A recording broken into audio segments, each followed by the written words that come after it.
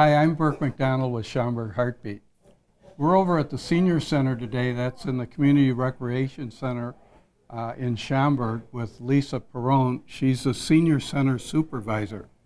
That's a lot of S's. It is. Or S and C's, isn't it? Okay. You guys, you have a whole program here, and it's amazing all the things that everybody does, from bocce ball in the summer to, do you have snowball fights in the winter? Well, sometimes. Sometimes. We have a lot of seniors that come through our doors, and we're thrilled. We do a lot of in-house things.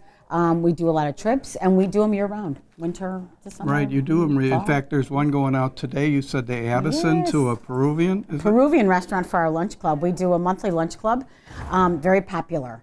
Got to sign up right away when you see it in the book. And we try a lot of kind of exotic restaurants because everybody can just get steak and potatoes on their own. That's true. Yeah. But you know, you mentioned the book, and I think it's important that we tell people there's two ways to get information on what's going on. One is through the book that goes out to every resident in Schaumburg every month, and then you can go on the internet at parkfund.com and go to the senior part. You can get the book on there and go to the senior part and see everything also, right? Correct. And you can always call the senior center as well. Okay. So the daily activities that go on here are what? I know they play, is that pool or billiards? I know billiards. There's a different, billiards. Billiards. Okay. They play billiards. It'll 5 days a week, Monday through Friday right now. We're going to extend the hours to Saturdays and Sundays as well. We have Saturdays and Sundays? Yes, quite a lot of people like to play billiards. A lot of women too, not just men, which is great. Yeah, and we have that program going. We have pinochle, canasta, dominoes during the week, all throughout the week. Now, if somebody comes in and they're not really, like I know poker's a big deal, and I'm a guy, so I'm supposed to know poker, but I don't know poker. Will they work with me? And Absolutely, help me? absolutely. Probably take all my money, but I had a lady ask me this morning, you know, I used to play canasta, but I'm really rusty. She sits down with them at the table, and before you know it, she's coming every week and joining in. Oh, well, that sounds great. Yeah. Okay, and then there's. You can't do bocce ball, obviously, in the winter, but you have bags, right? Right. They do bags indoors, usually Monday, Wednesday, Friday. And we also have table tennis on Tuesdays and Thursdays in the gym, a very large group of table tennis guys and gals. And we do luncheons in-house about every other month. We also have bingo every Wednesdays, which is a big favorite, of course. Now, on these activities that we're talking about here, the cards and the billiards and the ping pong and so on. Is there a cost for this? No, it's all drop-in. It's all drop-in. Our luncheons are pay. You do pay to come to our luncheons because they're catered and we have entertainment. And our lunch clubs. It's just the fee, a small fee for the bus, and then they pay for lunch on their own. We just kind of pick out the restaurants, do it easy, and pull up right next door, you know. But everything else is drop-in, and anybody is welcome. You do not have to be a resident of Schaumburg. And everybody, it's great coffee, but you can't touch the coffee. Exactly. I have a pretty fancy coffee maker, but we make a lot of coffee here, so yeah. And then we always have coffee and tea. If you come for the day, we've got a fridge, we've got a microwave, and it's you can make yourself at home. Now, I know that we have these trips, and you go to a lot of the major theaters in the Chicagoland area, right? Yes, we've been known to do 80 trips a year, so it's a lot, which is why I have a cheat sheet, because I can't remember everything we do, Burke. But yeah, we do everything from the opera. We go to the opera mostly in the winter because that's when the opera is. We do the Broadway and Chicago shows. We've done all the big shows. We've done Hamilton, we've done Jersey Boys, you know, we've done $1 Million Quartet.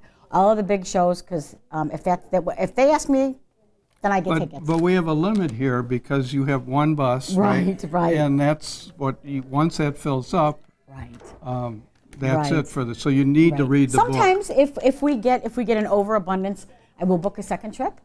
You know, but if you look in the book, and you got to look at registration dates. First registration date is always for residents, and that's always on a Monday. If you're really serious about something, come in and sign up, because otherwise it may be gone the next time you look. And then that same week, Friday, is when our non-residents are able to register.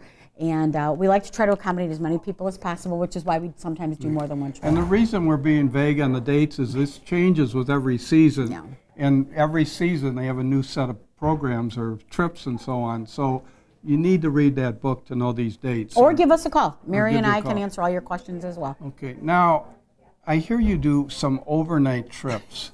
And one of them I heard of, it sounds like it's for cops only. It's an 80-mile donut tour. An 80-mile donut? 80-mile donut tour. Okay, it's over 3 days. It's in Ohio. We're Do doing they it have in April. scales on the way so they know? Yeah, exactly. We visit 12 donut shops in that time. But there's a lot of other really great little places we're going to visit and go see, and you know, it's going to be a really fun trip. It's kind of a trendy one, I think, right now. We jumped on it right away, and we've got a great guide. It's happening April 10th to the 12th. Okay. But there's other trips too, right? A few overnight trips. Yeah, you we go do. Up to Wisconsin. We do. We also do casino trips, 3-day casino trips that the seniors really love. We always have something in the middle of the casino trip for the people that are not real big casino people, like an added trip within the trip. Okay. And we do that. And we do long distance trips too. We take tour companies and do a lot of those as well. We've gone everywhere from China to Italy to the Canadian Rockies. Now, our bus doesn't go. Yeah, no, it's not chitty chitty bang bang. We don't do that. But we do go with very reliable tour companies, and it's a lot of fun. And there are some people that have seen China now that was their on their bucket goal, list. right? Yeah, that sounds really neat. Which is great. I'm really glad we're able to do that for them. Now, we're at the CRC, so and obviously the CRC is a place that most of the people know it as a fitness center. And a lot of the seniors here participate in some of those fitness exercises, They right? do. They do. We have some really great programs like Ageless Grace, which you can do sitting down. So it's for everybody of any ability. Then we have our punch card. They do everything from yoga, to a strength training. The punch card system is a good system. And swimming. Swimming. We have water aerobics. Right, there's a lot of different options there. And a lot of people take advantage of it. And they come over here and have a cup of coffee with us and say hi. Yeah, that's the fun part. They come over here. Exactly. I was really impressed today when I came in to do this shoot. There were some people sitting out there having coffee. And these people, I think, have moved away from Schaumburg, but they remember living close here, coming to the senior center, and the warmth and so on. They came in and had a cup of coffee, and then there happened to be a funeral nearby that they went to. I was really impressed that they really... They love this place. Well, I'll tell you, we have a lot of people that move on and go on to places like Friendship Village or for their living arrangements and such, and they still come back and they still do our programs, they still do our trips. We do a nice non-resident, because people know they come back. We try to make them feel as welcome as possible because I like when they come back. We really love our seniors, and we love we get to know them, their families. It's a wonderful thing, and then when you're on a trip with them, all you do is laugh. We were on a trip yesterday, and all we did was laugh on the bus. So yeah. Well, that's what you do. Life is a bunch of stories, right? It is. And that's what you need to do. And they have the best stories ever. So. Well, I think people know about the senior center, but there's probably a lot of people in Schaumburg that don't, or they've heard of it and they don't know where it is. Why don't you come over and visit it and meet with some of the people? I think you'll be welcomed very quickly, right? Oh, absolutely. You can call us. So we do have newcomer meetings every other month. Okay. They can sign up for that, but you can just call us and come in. We always have time to take you around, show you around. I like to pride ourselves in having really friendly people here in Schaumburg, and I think people really enjoy it when they come. I think we make them feel welcome. And I was going to say, if you're alone, say you've just retired and you really want something to do. We get a lot of people that just retire and they're like, now what do I do? Right. If you're alone, if you're a widower, come. I can guarantee you, after a couple trips, you're going to may have more friends than you know what to do with.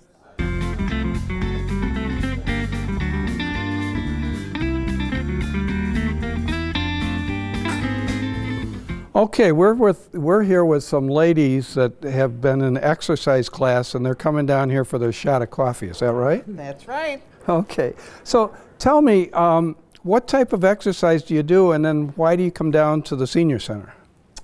Well, it's a cardio conditioning class, and we start out by stretching, and then we do pretty heavy cardio, and then we have a cool down afterwards. Okay. Yeah, and we use weights, a little bit of jazzercise sometimes, or balance, dance, yeah.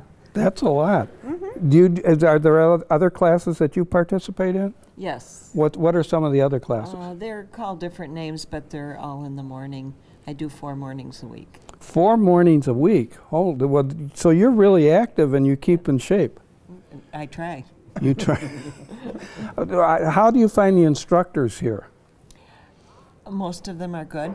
Most of them are good. That's a nice, polite way of saying there might be one hidden in the crowd there, but that's fine. I mean, you always. Do any of you swim? I used to swim. You used to swim. Okay. And what was the swimming like when you used to swim? It was good. I went 4 times a week, and I liked the swimming. It was same exercise, cardio, and it was you didn't use your muscles as much in the water, you know, but it was good. And then I stopped and I went here for land, and I liked the land. Okay, do you do anything else down here with the cards or any of the other activities? Go on trips or anything with the people? I go on trips. I go to with CRC on their trips, their bus trips. Okay, and what's that like? I love it. We just went yesterday to Fireside, and it was phenomenal. And they always do a great job at Fireside. We go downtown to plays. We go out to lunch. It's great. And then we have lunch here at CRC. And we have St. Patrick's Day. We have Trivia Pursuit on those lunches, and I've been to all of them. Well, that sounds good. How long have you been coming to the CRC? I have been coming to classes for 6 years now. Since 6? I That's retired, a long. and I live close by. I was looking for a place with convenient morning classes, and this fit the bill. Fits the bill. Well, that's good. And how long have you been coming over here? You know, I don't even know. If you've been coming that long, I've been coming longer. Yeah. So Okay. I don't really know. So would you recommend that other seniors might get involved in this? Oh, definitely. Definitely. I love the classes. Yeah.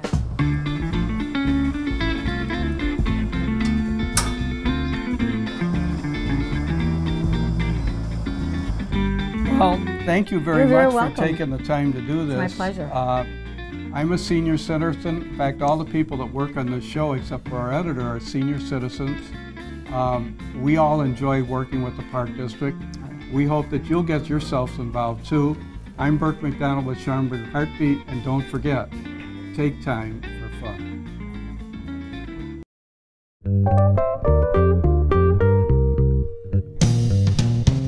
I think we have a terrific team of trainers. We all sort of excel in different areas. You need to be paired up with someone who works well with what you need. I would hope that people would want to come to me because of the personal attention that I give each and every one of my clients.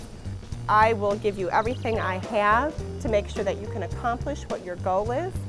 It's a priceless moment that I relish.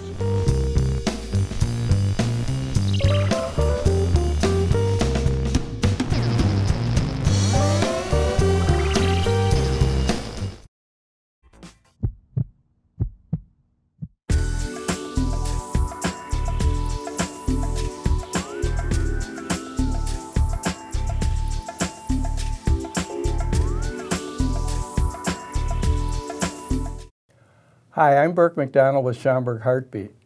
Today we're going to meet with the Kenneth Young Center, and we're going to talk about caregiving. It's a very important subject that people know what goes on, but people don't really worry about it until it's time that they might have to get involved with it. And I think you need to think about this a little bit ahead of time. We're with Crissy Castillo. She's the Director of Older Adult Services at Kenneth Young Center. And they have a lot of options available for you, and they can get you a lot of assistance. So let's start out by sort of giving ourselves a definition. Basically, we're talking about people that are assisting other people they're at a time of their lives when they need assistance, maybe for a medical reason, or they're getting older, or they've gone through some type of surgery. Does that sound like a good definition? That is a good definition. A caregiver is anyone who's providing care to another individual, whether it's for a physical impairment, whether it's a cognitive impairment, or like you said, whether someone's just getting older. One of the things that people really know, you get into this situation many times and you just don't know what to do. And you need to have information, you need to have education. We're going to try and talk about some of the things that you should be thinking about. And the first one is possibly, how do you start to get a feel for somebody maybe needing assistance? Obviously, a doctor, when they diagnose somebody, it's pretty obvious at that one, right? A doctor may recommend that either someone is starting to need care or a family member needs to step up and start acting as a caregiver for their family member. Someone who may not be collecting their mail on a daily basis like they normally do. That's a good sign. They may not be taking their medication like they normally would be taking it on a regular basis at the same time every day. They may be missing appointments. Okay, well, one other thing is, I know a lot of people after they retire get very involved socially, either with their religious organization or the park district, and the villages have senior centers where people go and socialize and are active every day. If Absolutely. they stop doing that, that's probably a sign, right? That is most definitely a sign if they start to withdraw from normal activities. A lot of people have hobbies. That would be another. Most definitely. They stop doing their normal hobbies. They're no longer crocheting or no longer doing their woodworking. So what, if you're a family member and you see that happening, what should you say to your family member? The first thing to do is ask them, what's going on, if they're feeling any type of change happening, if they're noticing anything different in the way they go about doing their normal activities. Sometimes it's people aren't willing to identify the changes that are happening either within their body or within their mind. So sometimes it's a casual interaction that a family member may start needing to perform different tasks without even letting their loved one know that they're doing this. I guess another thing, because a neighbor could be involved, or a family comes over for a meal or just for a visit, and if they notice things in the house aren't the same, or a neighbor happens to notice they're not keeping up their lawn like they used to. Absolutely. Those are things somebody should. The neighbor could then definitely let a family member know that these things are happening. Sometimes a neighbor unexpectedly becomes the caregiver for another individual. And they're classified as, non-family caregiver, where they may not provide caregiving services on a 24-hour basis, but they may be bringing in the mail or assisting with the grocery shopping. That's a good point. My mom happened to live in Florida many years ago, and there was a person that she got to know down there, and all of a sudden this person was having some difficulties, and the family was asking her to be the caregiver. And at that point, she was up in her 80s, and that gets to be difficult. So we're going to have to talk about some family communications at some point, right? Absolutely. You mentioned to me before we went on the air, bills not being paid. Obviously, if the electricity goes off or the gas or something, that's pretty obvious. But you said sometimes people go in their doctor's office and the doctor informs them that their insurance isn't, right? Sometimes people forget to pay their supplemental insurance, and all of a sudden they go to a doctor's appointment and they no longer have, they have their Medicare, but they may no longer have their supplement Blue Cross Blue Shield insurance that they thought they were paying, and all of a sudden it, is known that they haven't been paying those bills. Probably one of the first things that they need to do is, and these are readily available through you or through lots of resources, is you need to get powers of health or powers of attorney in order to be able to take care of people if they need health recommendations or if they need work with their bank's accounts and so on, right? We always recommend that everyone should have a healthcare power of attorney or a power of attorney for finance, because it just makes the whole process a little bit smoother when someone's not able to do those tasks any longer. So that's always something that we talk to our clients about is, do you have a healthcare power of attorney or a healthcare power of attorney or a power of attorney for finance, I should say. Okay, before we get into the services that you offer, and there's really quite a few services that are offered, again, I think we need to emphasize, you as a caregiver, you have to be aware of your own needs and take care of yourself. It is extremely important for caregivers to be aware of their own needs and to make sure that they're also caring for themselves, not just caring for their loved one. And they got to be willing to ask for help. You just can't do this on your own. You definitely can't do it on your own. Sometimes it requires assistance for the caregiver as well as more assistance for the care receiver. Okay, because I know a lot of people say, well, I can handle this. It's just, yeah, I have a job, I have this, but somehow I'll get it to work.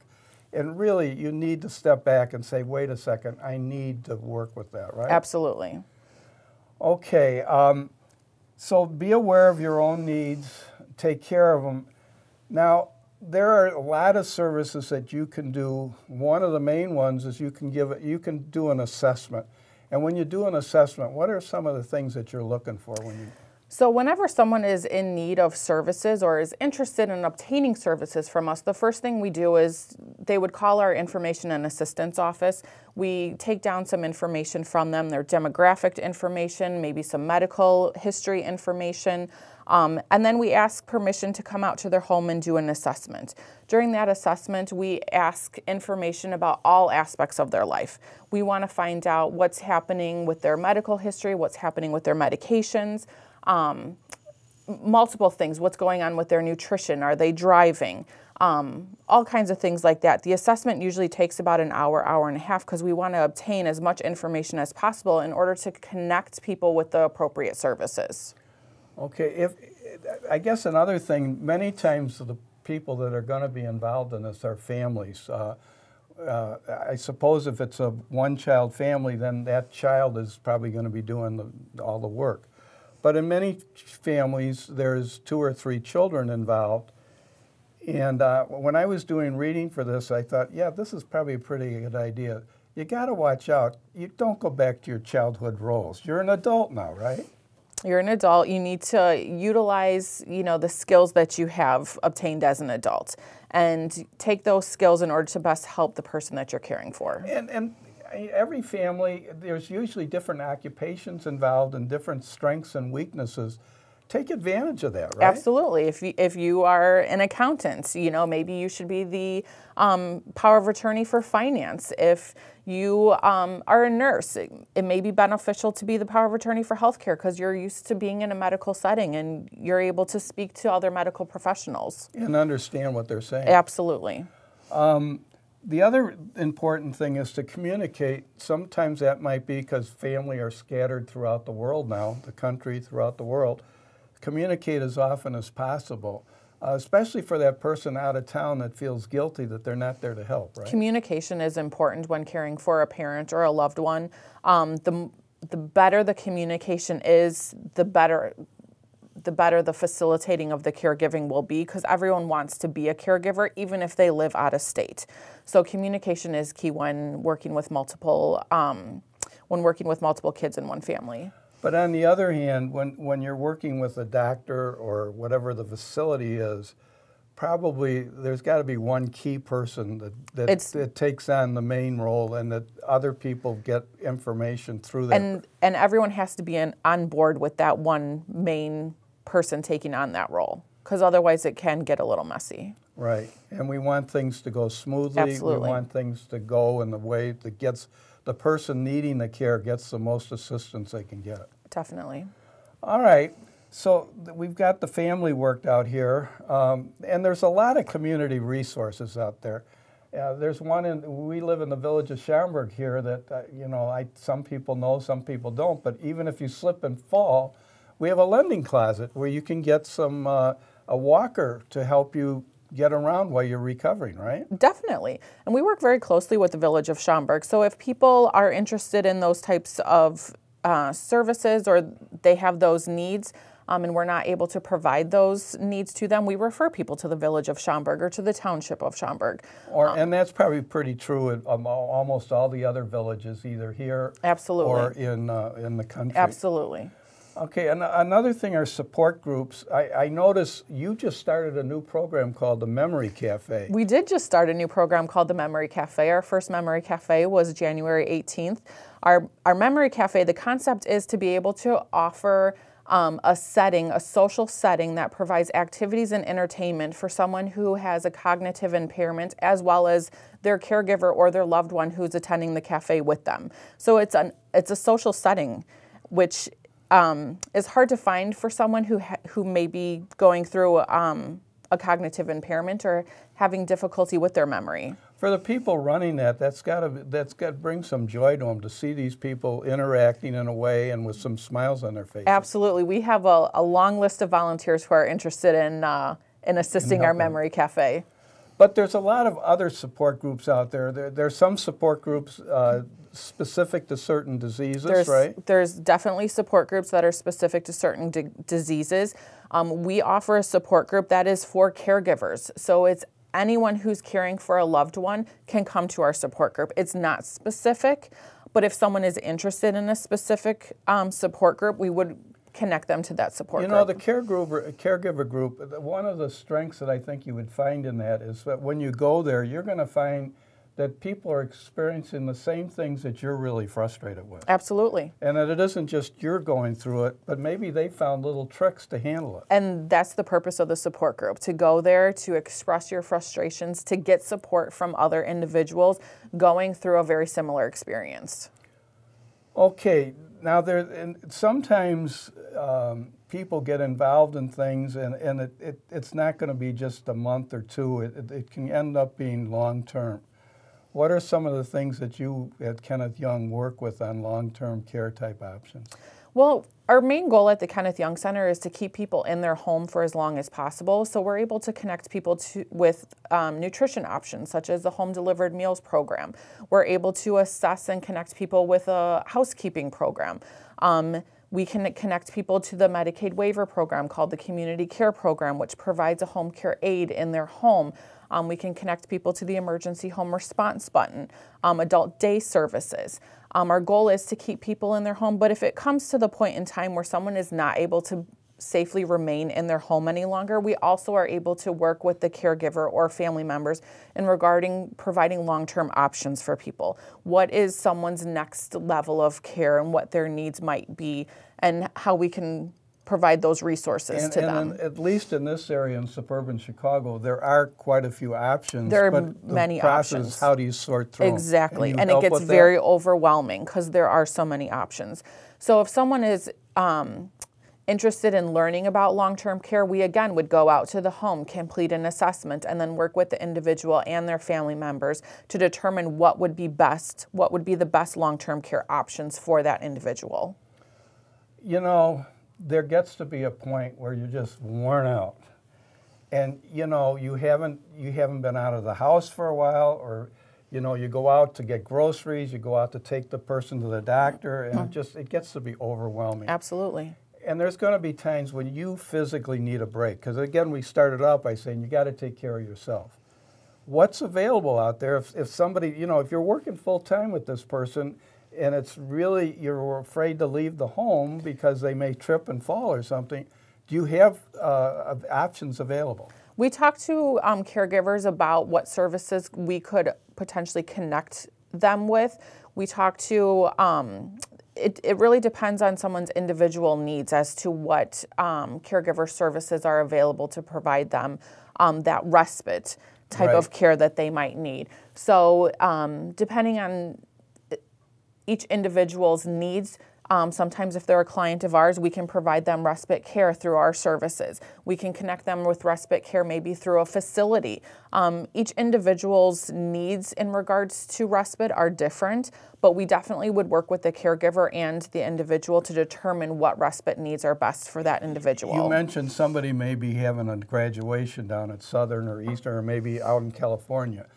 There probably are ways that you can go through and help them out, that they can get a break for the weekend and still make sure that the Absolutely. person... And those are the respite services we are able to offer to some individual clients, whether it's through our center or whether it's referring clients to another facility in regards to respite services. It kind of just depends individual, but there are respite programs available to people, to caregivers specifically. If, like you said, there's a graduation at Southern Illinois and they're not able to get down there because mom can't be by herself. So we can work with that caregiver in order to find out what the appropriate respite program would be for them. I think everybody's heard Meals on Wheels. That's a service that you have access to get people we can definitely get a meal connect, or two into the house. Absolutely. We can definitely connect people to our nutrition program. The caregiver needs to keep in touch with the medical team that they're working with, right? It's very important It's to very work important. with that. Okay. The other thing, you know, this is a difficult time, and for everybody, change is very difficult. there's going to be a lot of change going on with the patient, with you, and what you need to be doing. You gotta be able to accept some change. Right? Absolutely. As we all age, everyone ages. It's inevitable. So we have to be open to the change that's going to happen. And I know this is difficult, and it's easy for me to say and for you to bring up and agree with me, but we got to be positive. I mean, if being positive, you find ways to get through the situation, right? You have to be positive. You also have to have an open mind in regards to learning about resources and obtaining new resources. Right. And you got to be willing to accept the fact that those resources are out there, take advantage of them. Absolutely. Well, I thank you very much. I know we covered an awful lot of material in a short period of time, but I think this is an important subject. Is there anything that we haven't covered that you think we might want to touch base on? I think, Burke, you did a great job of touching on the important parts here. Okay, well, thank you. And you be aware of the fact that Kenneth Young is out there to give you assistance. Another place you can probably start off with is by talking to your physician. Many times the religious groups that you're affiliated with have resources, but Kenneth Young is really a great big agency that has able to contact lots of other different people to get you some help. So hopefully you found this to be a very useful segment. I'm Burke MacDonald with Schaumburg Heartbeat, and don't forget, take time for fun.